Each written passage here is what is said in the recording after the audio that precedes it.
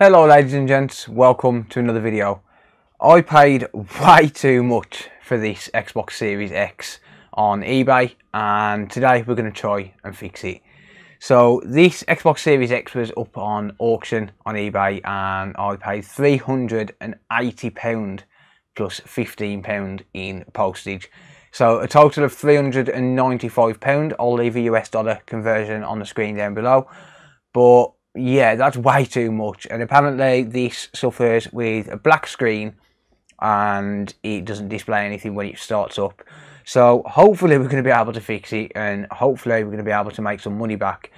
But with that being said, if you are new to the channel and you like this type of content, then I would really appreciate it if number one, you get subscribed and turn on the bell notifications. Got lots of exciting content coming. And number two, give the video an early thumbs up. It makes me look really popular and makes my parents really proud of me. So that being said, let's get into today's video. Today's video is brought to you by NordVPN. Long gone are the days where a VPN was just a way to hide your identity online. Using a VPN not only masks your identity, but it also encrypts and protects your personal data whether you're at home, at work or out and about using public Wi-Fi. NordVPN allows you to connect securely and safely wherever you are in the world. Personally, I use a VPN for several reasons. One of those reasons is to watch movies and shows which aren't ever released here in the UK. Another reason that I like NordVPN is because it allows me to bypass a ban which Amazon placed on my IP address just because I returned one too many items. As many of my viewers will know, Amazon decided that they didn't want me as a customer anymore because I was too fussy when it came to product quality. By using NordVPN, I'm able to bypass those blocks and still order stuff with same day delivery. But the best part of it all is that it works on both Windows and Android as well as all major operating systems. You can get started with NordVPN by heading over to nordvpn.com/consolefix or by clicking on the link in the video description or the top pinned comment. A big thank you to NordVPN for making this video possible. Now let's get back to it. Okay, so just taking a look at the eBay listing then. As you can see, you won this auction, and if we scroll down we can see £380 plus £15 postage. Now one interesting thing is when I purchased this, the seller sent me a message. And he sent me a message saying basically that he was going to pack it all up that night. This was on Sunday, and then he was going to post the special delivery the next day. That was yesterday.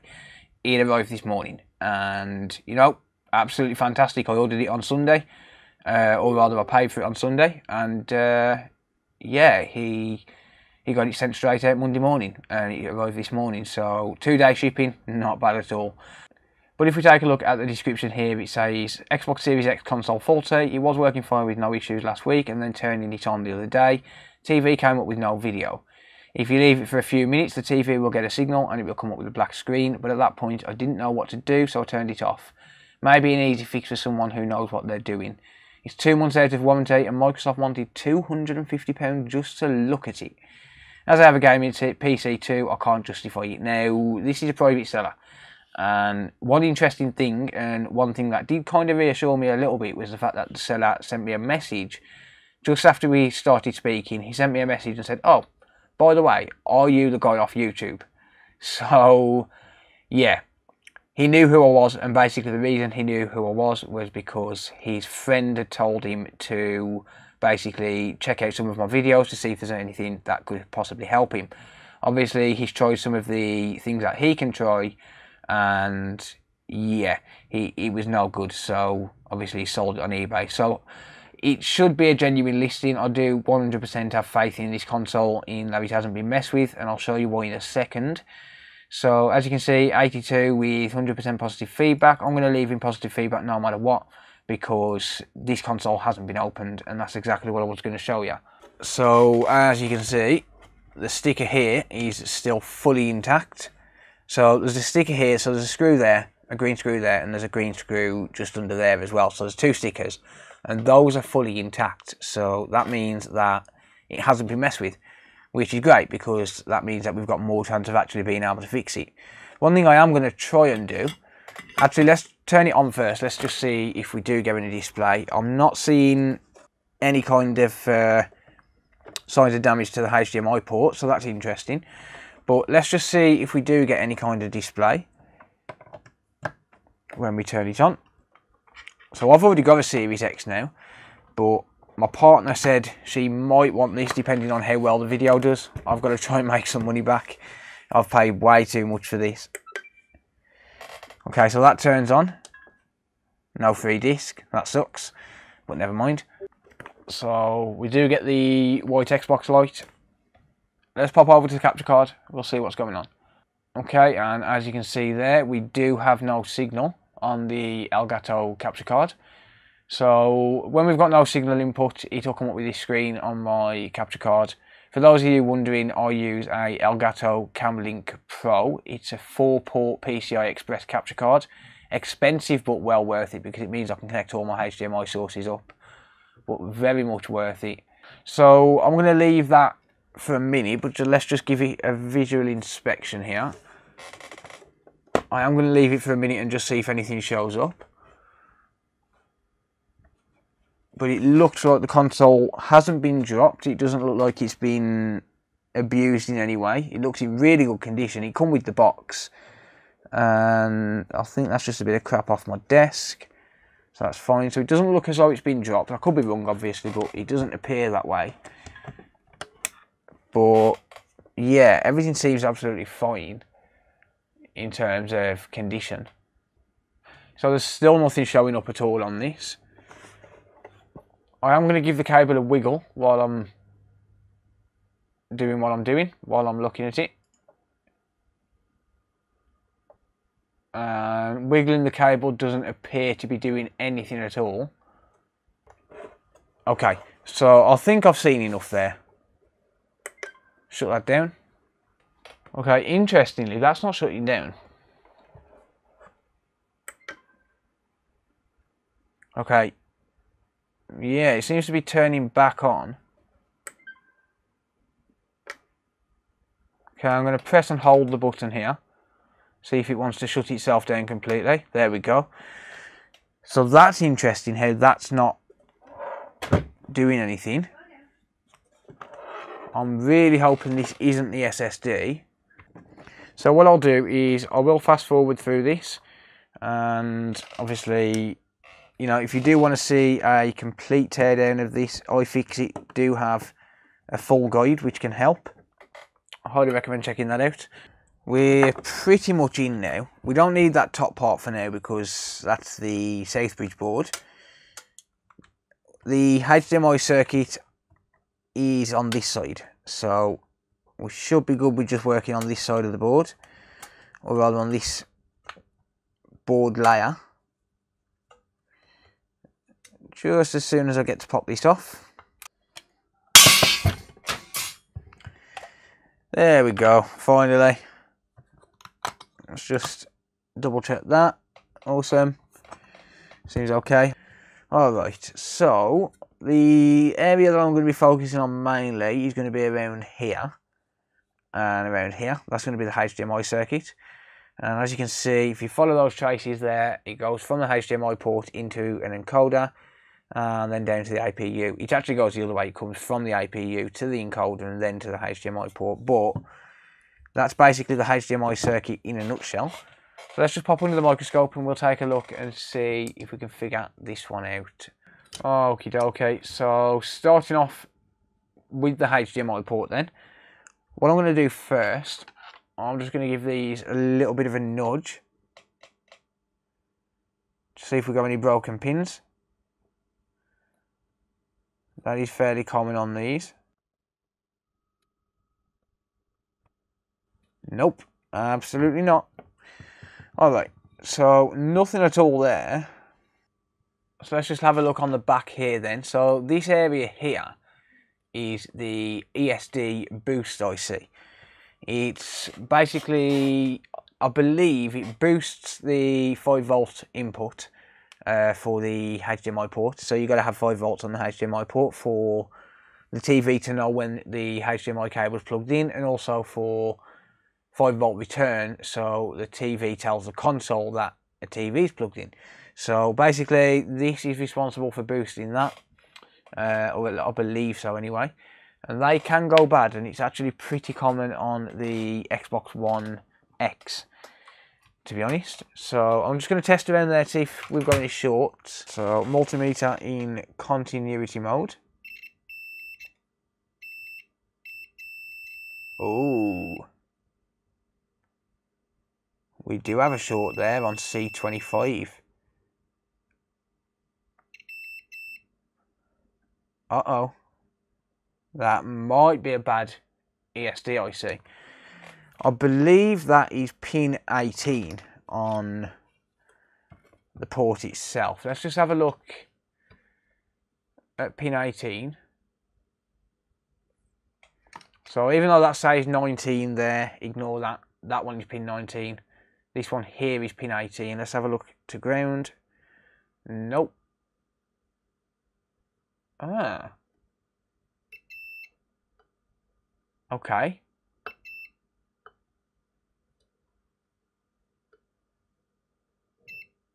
Huh. Okay, we don't get a short on pin 19 or 18. So that might be the input side.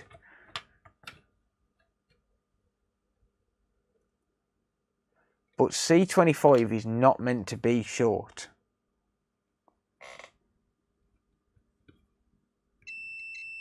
And it is. So do we have a short on this transistor here?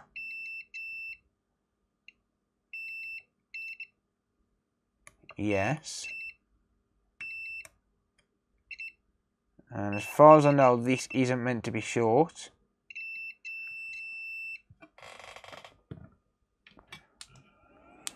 So what I'm going to do, I'm going to remove that transistor. See, the problem is the ESD boost IC, it can be replaced, but you can't buy them. Or you probably can, but no one knows what the part number is because we've got no schematics for these. So basically, you can get them off an Xbox One X board as well,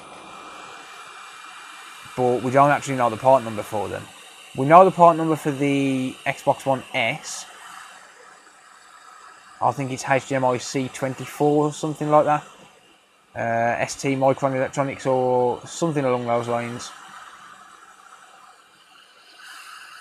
But I have had issues with this transistor here before, causing not only display issues but also causing issues with power as well, beep on beep off. I believe it's some sort of a 5-volt regulator of some sort. I don't know exactly what it is, but I do know where to get one from.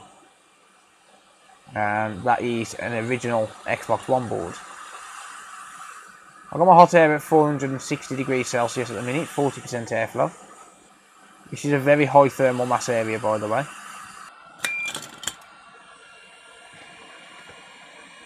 Let's just give it a helping hand here. So a bit of flux. And then I'm going to get some leaded solder.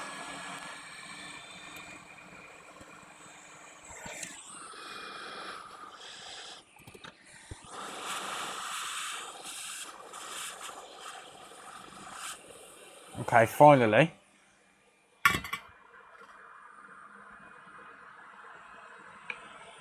Finally that came off. Move it out of the way. Let's check again for a short on that pin. And it is still shorted. Ooh, that might be the ESD. Alright. Well, I'm sure we can figure this out.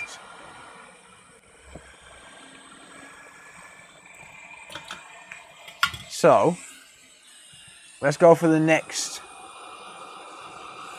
seemingly obvious thing that could be causing a short.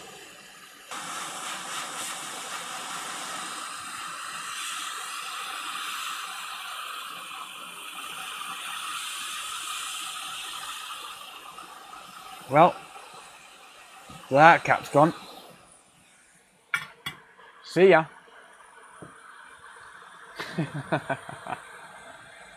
I wonder if I can find it. There she is.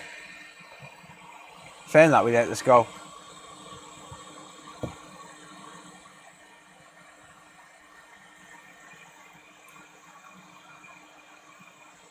Alright, so let's just leave that there a second and let's test again for shorts. Probably not going to get rid of it. Nope. Knew it. Alright, I didn't know it, but you know, it's pretty unlikely to be that. So just to be clear, the ESD boost IC is the last thing I'm going to be taking off. And I mean the very last thing, because it is BGA and I don't have any pre-board.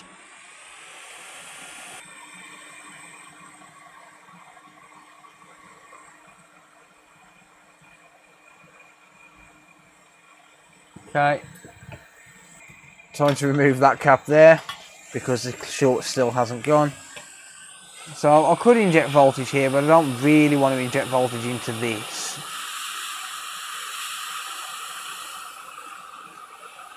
Or the encoder on the other side.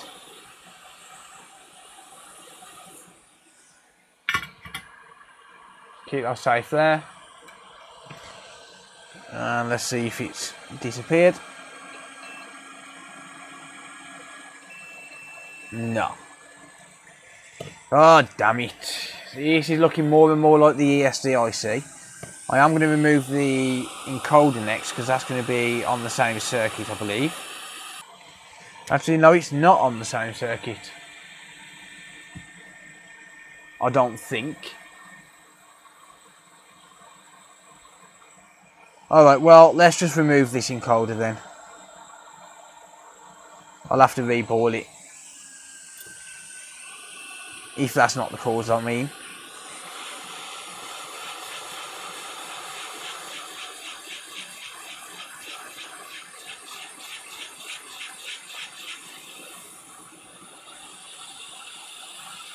Did I say encoder then? I meant ESD IC.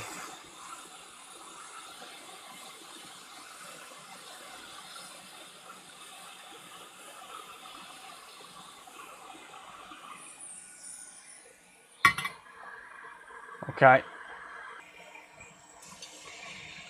So, yeah, the ESD IC is not too bad of a chip.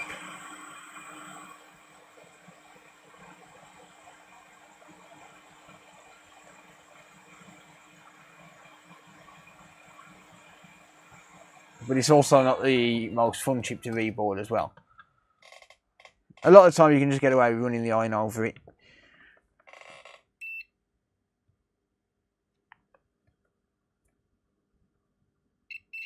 Oh no. Oh, the short's not gone. I think it's voltage injection time, to be honest, which is pretty annoying. Alright, so I've got my voltage set at 1.4 volts, which is probably too much, so I'm going to set it at 1 volt. We get 0.048 and then it's just dropped down to nothing.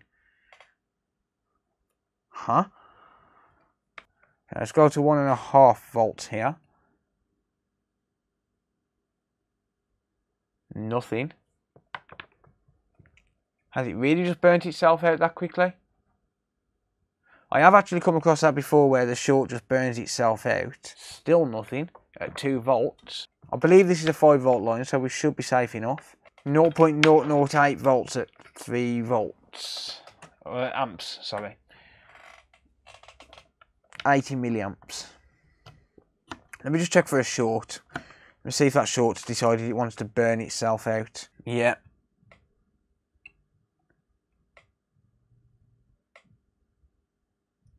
Yep, that short's gone.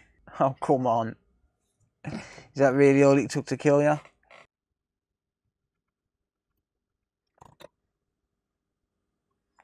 So I'll just run the iron over that.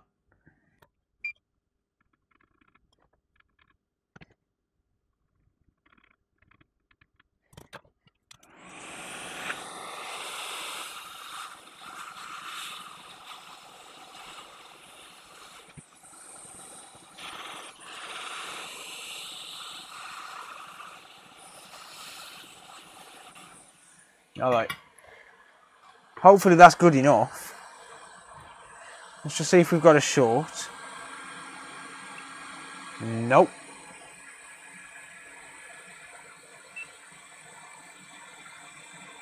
No short.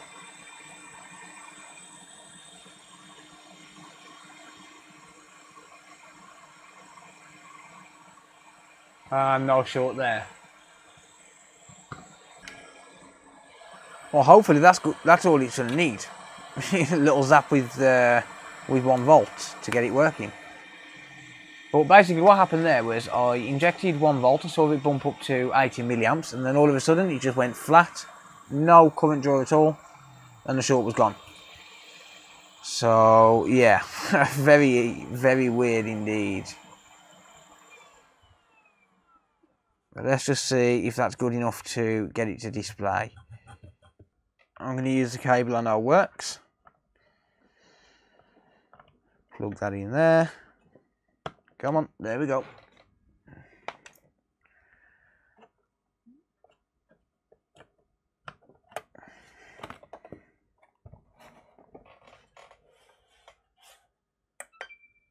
Turn it on. It turns on. Let's see if it displays. No. Doesn't appear to. So I'm thinking I've probably got to replace that ESD-IC. Okie dokie. So let's get this back apart then. So this is why I'm glad I didn't put it all back together, because it would have been a pain to take it all back apart again, just for testing purposes. Alright, so I'm going to take this ESD-IC back off, and I think I'm going to try reboarding it properly first before I end up replacing it. I do have a Series S which I've been using as a donor board, but this board does actually work, and I don't want to take the ESD-IC off this if I can help it. So I'll reball this one and see what happens with it. So let's just get this off first of all.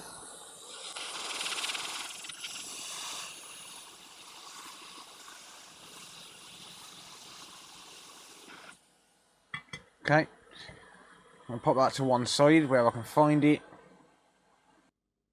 So we've got a bit of reflection on here because, well, the chip's shiny on the bottom, so not really a lot I can do there, but it's all good.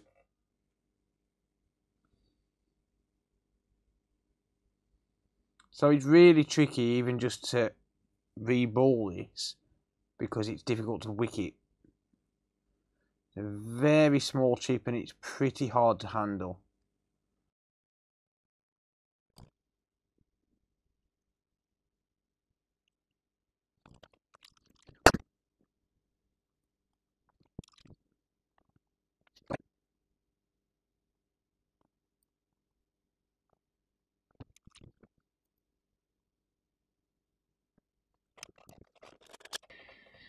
Okie dokie. So now we're ready to basically just reball this. So I'm going to be using some 0.25mm solder balls.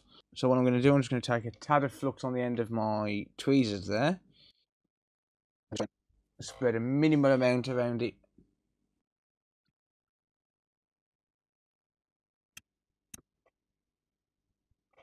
Okie doke, I've got a brand new pair of tweezers. So you can see those are the perfect size.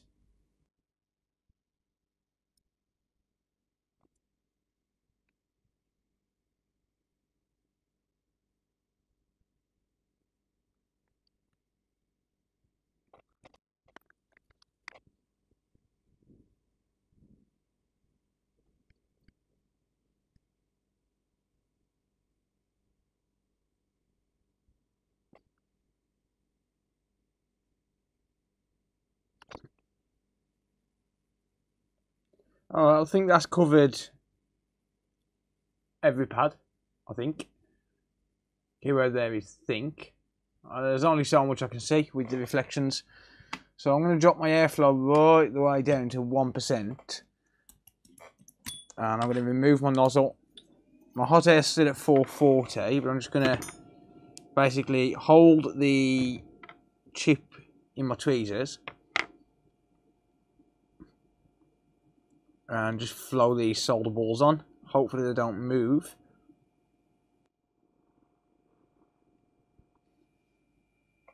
Okay, let's let that cool down. The mat's expanded a bit, but that's fine. Add some flux there as well, just to be able to reflow this now. I'll go to 20% airflow.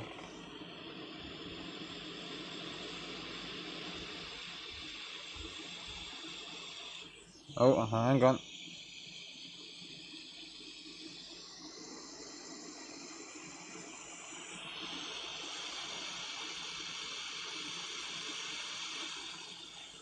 Ah, one's moved. And actually, I don't think there's meant to be a pad on it.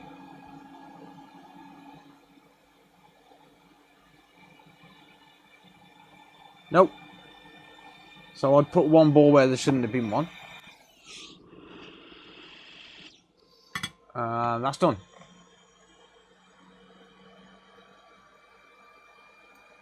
Fully reballed. Beautiful.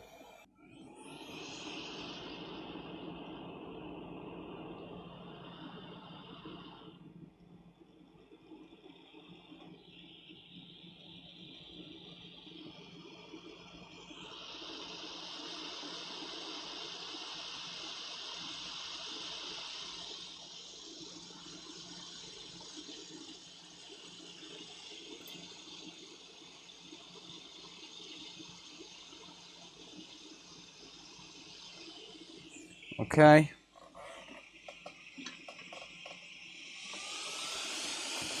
That should be pretty much locked in there. So when I reflow this now, we should see it move in a minute as it falls into place.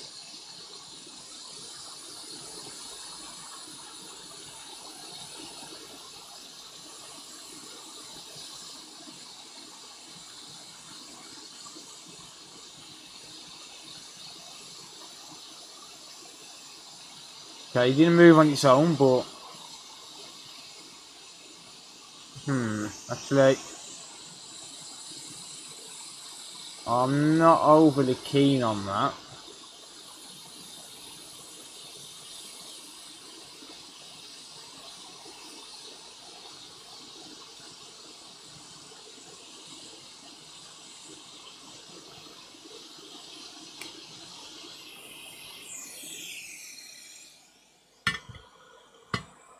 That should be good. Just trying to figure out if that's good. It looks fine. So I can see a solder ball right on the corner, just there. And that seems to line up with that resistor. So the one way to try and find out if it's good is going to be to just get some diode readings. So I'll grab my multimeter and go into diode mode. That means red probe on ground, black probe on the component I want to test.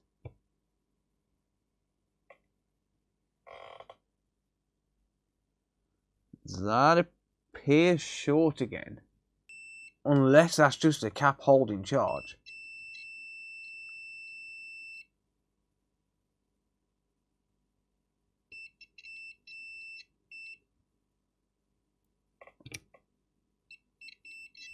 No, that can't be a cap holding charge, because that's short everywhere now. I think that chip might actually be bad. Yep, I'm going to have to take one from a donor board. Yeah, there's no more shorts there now, that chip's removed. And that definitely wasn't merged. Not by the look of those solder balls on the pads. Well, I'll take one from this donor board, which I didn't want to do, but I'm going to have to. So I'll take one from the donor board, and if that don't work, then I'm going to have to bypass it. I mean, this donor board that I'm taking it from, I'm not going to be able to get the MOSFETs anytime soon, so I can't really fix this until such time when I get another donor board. And if I get another donor board, then I'll get another ESD IC. So, yeah, it should be fine. I know the board works, but I took two MOSFETs off to confirm that another board was fixable, and then didn't put them back on this one. I left them on the other one because it didn't really make a difference which one they was on.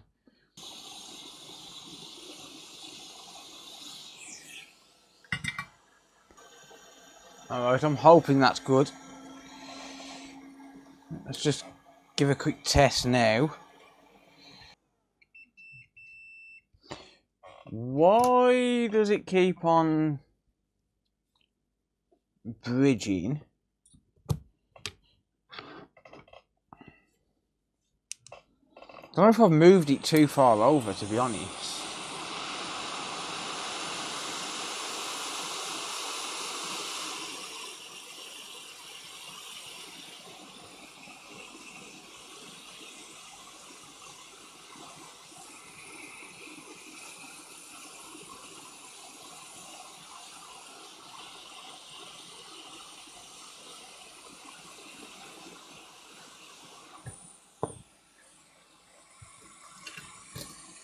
So for some reason, as soon as I put a diode on these, or rather a diode pack, ESDIC, I'll get bridges.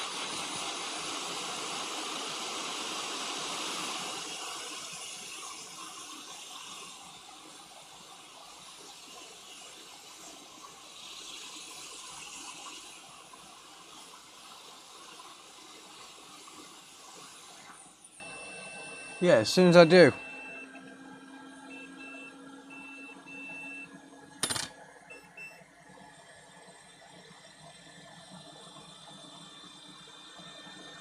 Huh. I wonder if it's killing them when I'm taking them off or when I'm reboarding them. So, yeah, I'm gonna bypass it. I don't think I've got any more choice at this point.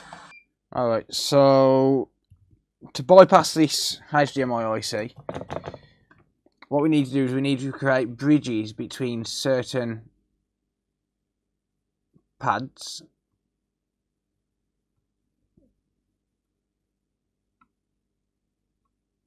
Using jumper wires. So I'm just going to tin some wire here. Okay, let's just expose a bit of this trace here just to make myself a new pad and make my life a little bit easier.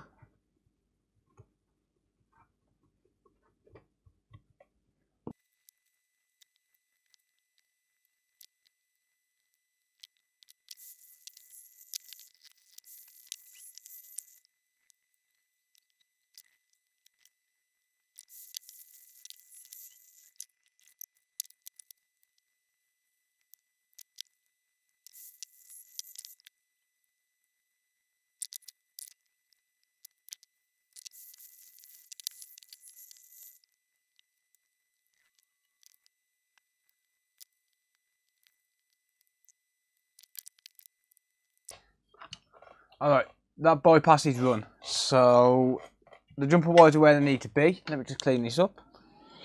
So the jumper wires are where they need to be. As you can see there. So basically what we do here is we just recreate these connections which would have been on the chip itself.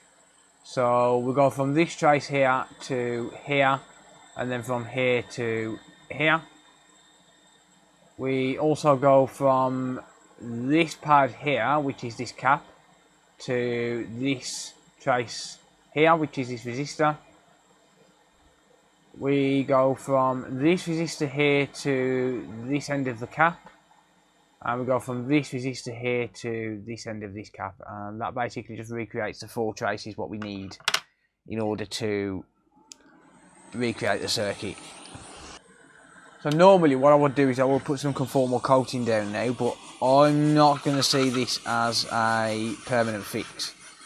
What I'm planning on doing with this, if I can get this working, I don't think it's going to be a wise move to sell it as it is. So what I'll likely do with this is keep it myself and sell mine, because mine is fully working with the HDMI ESDIC on there. So I'd keep this one myself and basically sell mine, and then in a couple of months or a couple of weeks, whenever I can get a chip, one that I know works, then I'll basically put a new chip on it.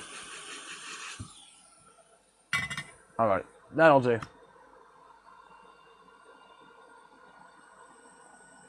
That'll do. So let's just give it a test. I very much doubt this is going to work, but we never know. If it don't work, then I think I'm going to have to carry on with it tomorrow. But just for testing purposes, I'm not going to put any more fresh paste on it or anything. I just want to reassemble it roughly, just for testing, because it is getting late.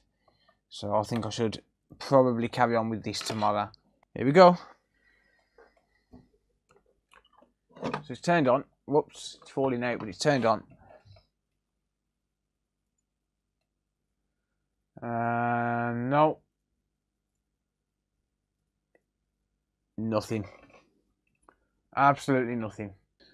Let me just try it on the TV, but that's doubtful it's going to work. I won't flick any cameras because it means setting one up. No, it doesn't work. It doesn't pick up at all. Alright, well, I think it's time to call it a night on this. So I'm going to have to carry on with this tomorrow, unfortunately. So that'll be a second for you. It'll be about 12 hours for me. Right, okay. So it's the next evening now, and I haven't done anything to this. So basically, it got a little bit too late last night, and I really just couldn't carry on with it. So I'm doing it again now. So I'm just trying to sort a few things out here. But yeah, this is very, very strange. So after I finished recording last night, it was sort of detecting on the TV, but then no display. So it was coming up on my TV that I had a display detected, saying that it was detecting a display and that it would switch to that device in 5 seconds or something stupid. So it detected the device, but then it just wouldn't pick anything up when it did display. So I've got a feeling that the encoder's probably bad. Now, I do have another problem here, and that is the fact that even if I get this working now, I can't resell it. However, I do have another console. I have another Series X. I have my own, which, quite honestly, has made more than 2 times the amount that I paid for it just in YouTube revenue alone. So what I think I'm going to do with this is, if I can fix it and I can get it to actually work, then what I'll do is I'll sell mine and just, basically call that a win sort of thing, and then I'll keep this one for myself, because obviously I've got the Series X for myself, but I can't really sell this one. And I'll be honest, I don't want to keep 2 Series X's because, yes, my partner does use the Xbox, but she's got her own Series S, and I can't really justify such an expensive machine for the amount she uses it. And plus, she only plays, standard games like things that don't benefit from true native 4K. So I don't think I can justify that sort of cost just for her to play a Series X. Now, what I could do is keep it for a week or so, see how the videos do, and if the videos pay for it, then maybe sell one of the Series S's, so my partner's Series S. I could sell that, give her this, and recoup a little bit of money that way. I'll have to see. I'll definitely have to see. But what I'm thinking I'm going to do now is I'm just going to replace the encoder and basically take it from there. I'm really hoping to get this up and running. I don't want to call this a no fix. So hopefully everything's going to work out here, but it's an expensive purchase if I can't get this working. I might even end up having to do 2 videos on this, because all I know is that I was recording for about 3 hours last night on this. Now, I don't know how long of that I was just messing around, how much breaks I took and things like that, but we'll see. We'll see. Alright.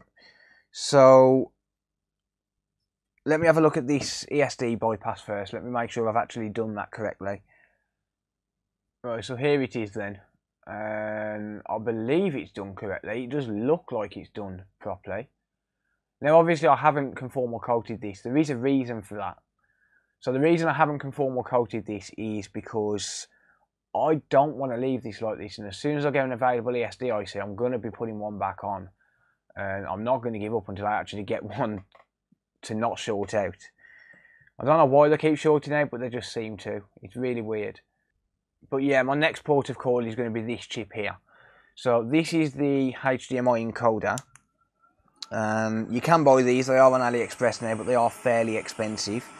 But I'm going to take one from a donor board, I think. I have got some new ones, but I'm going to steal one from a donor.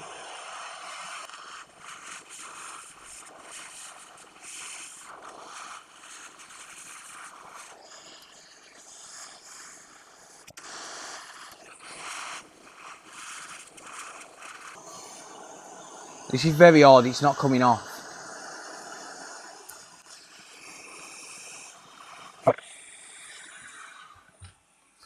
I'm going to take my nozzle off and I'm going to do it from above the board. It's not coming off and I'm at 470 degrees.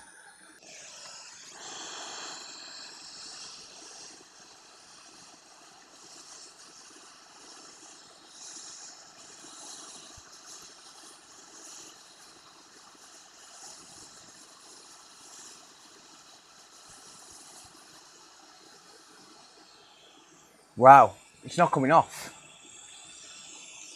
I am doing everything I can to get this off and it's not doing it.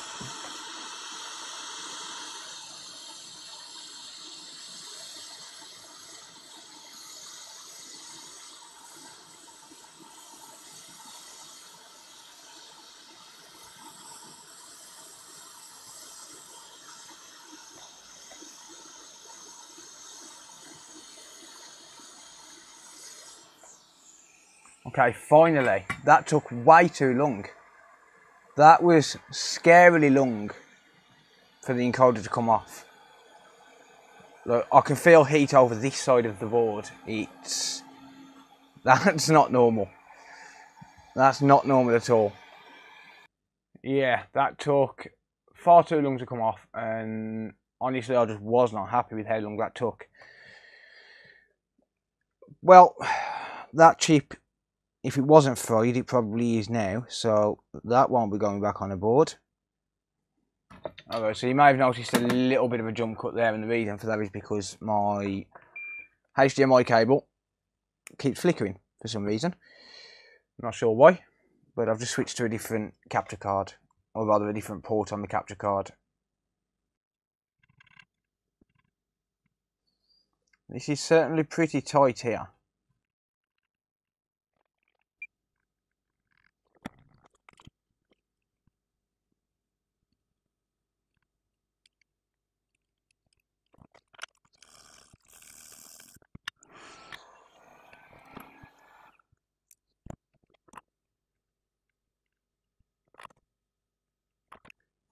Okie doke.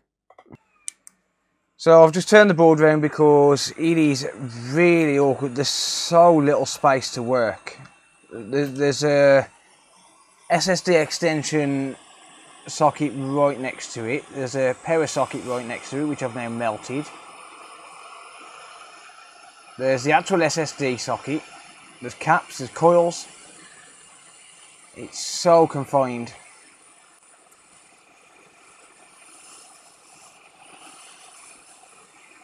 And I've got the shakes. Ah!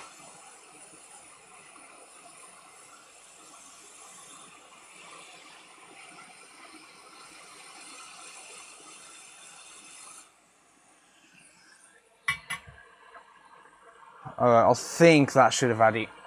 Man, that was frustrating. I've got the shakes, it's not helping.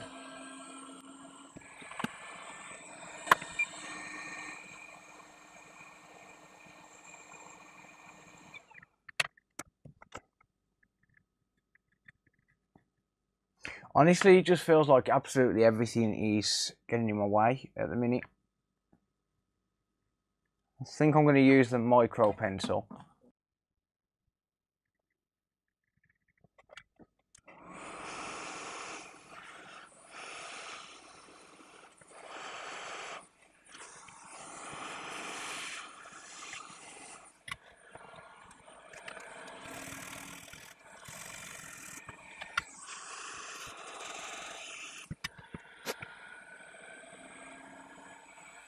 Alright, that's lined up. And so is that side. Alright. So there's my Series X encoders. I did end up putting a brand new one on. Just keep that slightly in view so people can't say I switched it. Again, I'm not going to waste any extra thermal paste. I'm just going to leave it as it is, and I'll give the board a really good clean if I get it working. Okay, so that's back together enough to test. Turns on. Oh, and it's still not displaying. No. And try it on the TV. I'm thinking maybe something to do with the SSD now, to be honest. Nope. It's still not displaying. Nothing at all. Nothing on the TV, nothing on the capture card. Nothing at all. Just to be on the safe side.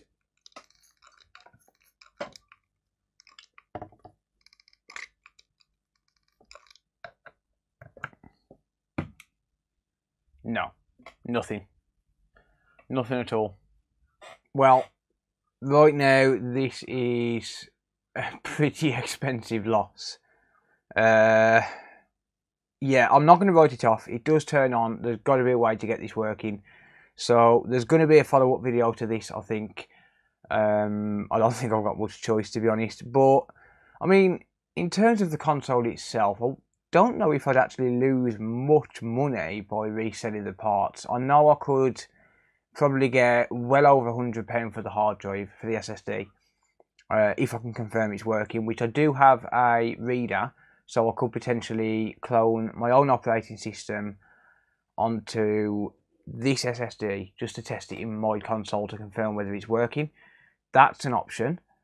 So I could resell the SSD, power supply. The disk drive's not really worth much. The heatsink, fan, motherboard, case, secondary motherboard.